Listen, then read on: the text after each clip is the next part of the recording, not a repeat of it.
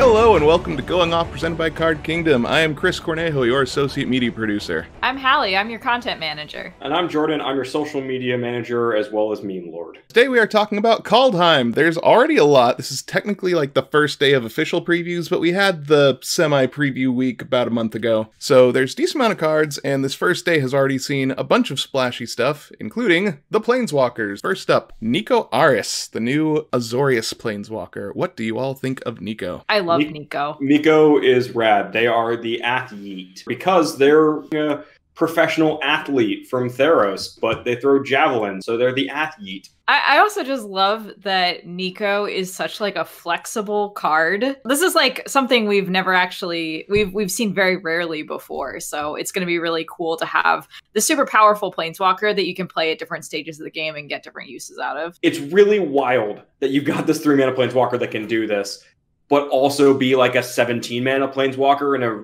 dumb commander game that you can then just start flinging shards at your deck to draw so many cards if you have some kind of weird combo set up. The +1 is also a bit of a game ender if you are managing to like Voltron up something that's ridiculously huge.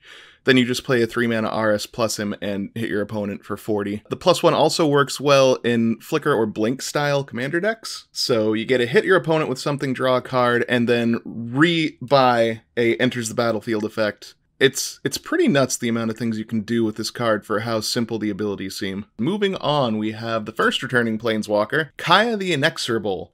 I love standard removal of just exile any non-land permanent for 5 mana and still keep your Planeswalker around.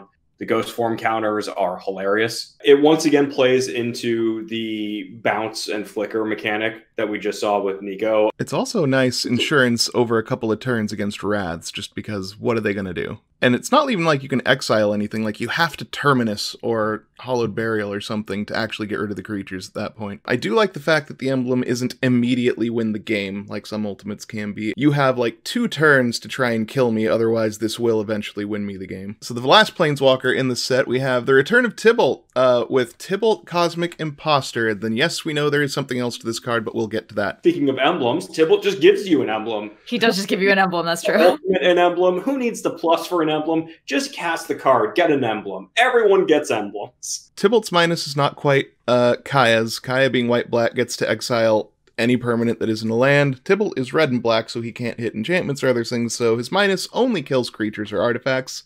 So obviously he's garbage. Dang. So we should mention the point of that emblem was his plus, and also his ultimate, but we'll get to the ultimate. The plus is exile the top card of each player's library, so the each is important. Again, if you're playing in Commander, you get even more value out of Tibalt. Can I just say from a flavor perspective that I really appreciate that Tibalt is literally two-faced. Yes. Oh my. The flavor on this card is incredibly well done. And specifically to the two-faced, it's the fact that not only is Tibalt good, and will probably make quite the splash, Tibalt is the first time we're seeing a modal double-faced card of a Planeswalker and a god. Yeah, Tibalt isn't even the front face of this. The front face of this is Valki, God of Lies, 2 mana, 2/1.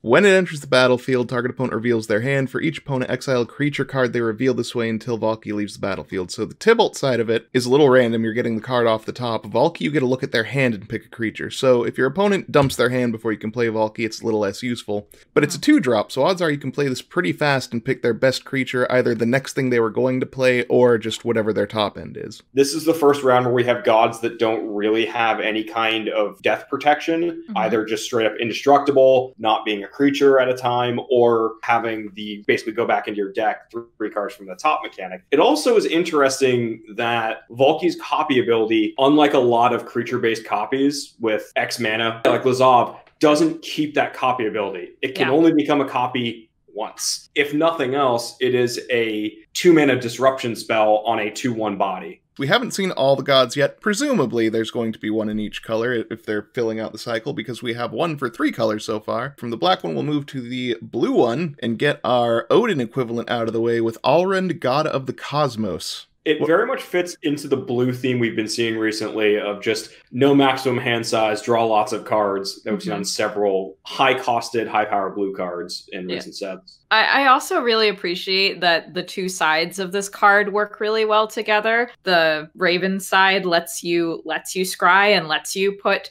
Alrund back in your hand so that you can then play him again and get more use out of him. You don't need to choose how you're going to do it or have a separate bounce effect. It'll just take care of itself. It's also nice just to see Haka being the other side of this card.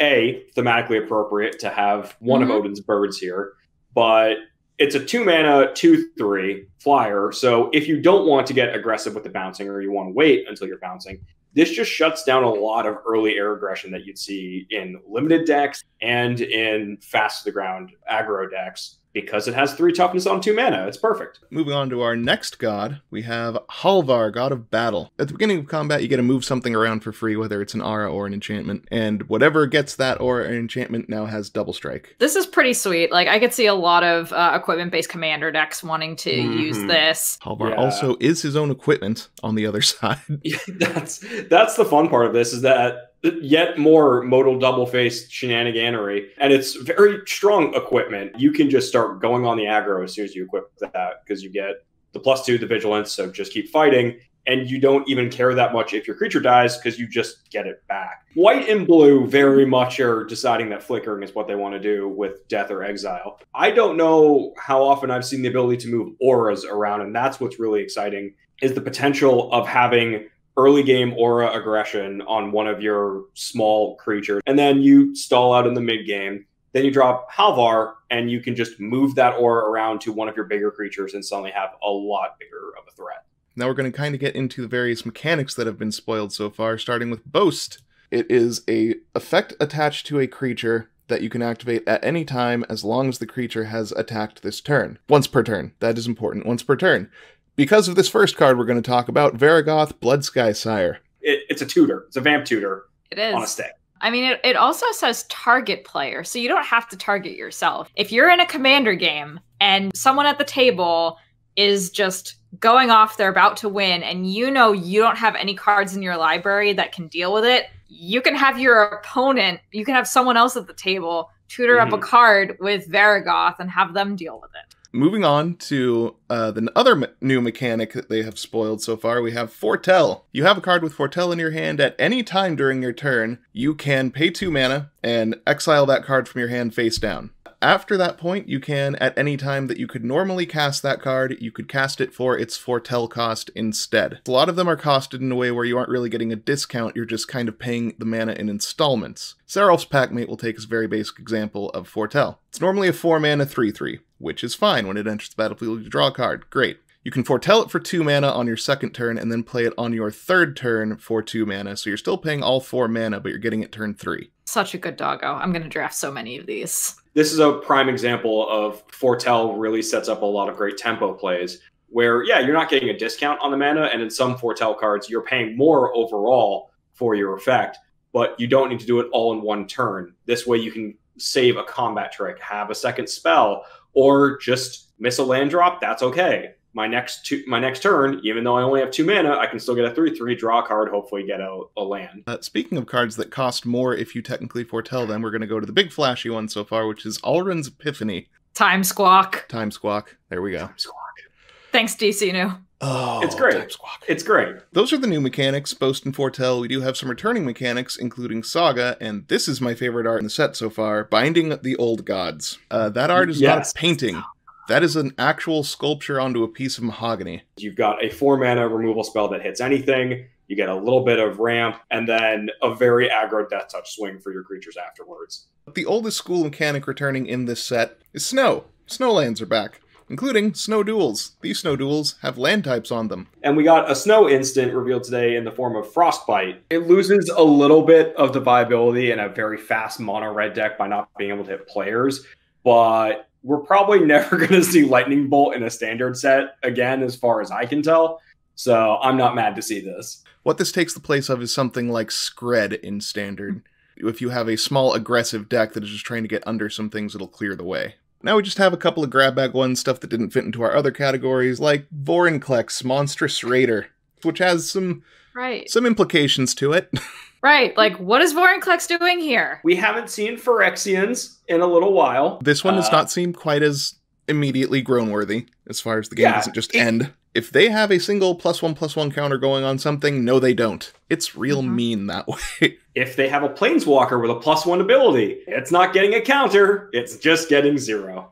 And it's a 6-mana 6/6 with Trample and Haste. This fits in every big green deck that I want to play. Oh, I want to play this card so badly. Toski, Bearer of Secrets. How many green cards have we talked about so far that draw cards or generate card advantage in some way? Like, green has so many ways to do that now. It's really satisfying to see this card from a flavor perspective as well. I am not even going to try to pronounce the name of the actual legendary squirrel in Norse mythology because I will just butcher it. But the fact that they made said squirrel into a pretty rad creature card as a named character on this plane, that's very satisfying. They are checking a lot of boxes with using the Norse influences in their Magic card creation. I do feel like Can't Be Countered and Indestructible is a bit of a mean combination of abilities.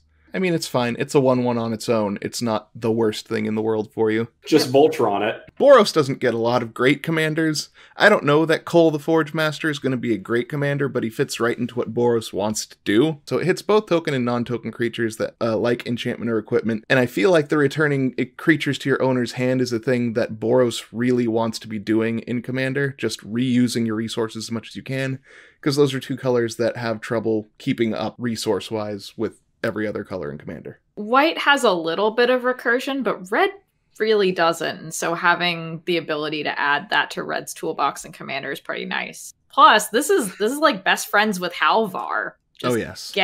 Get this card and Halvar together and have a party. Skull Clamp. Skull Clamp and Cold Forge Master are good friends with something like, I don't know, Memnite. That will do it for this week. We're going to be doing this again next week and the week after to discuss all of the spoilers as they come out. For now, I've been Chris. I've been Hallie. I've been Jordan, and I will be memeing all of these on Card Kingdom social media. Yes, you will. Thanks for joining us, everybody, and we'll see you next week.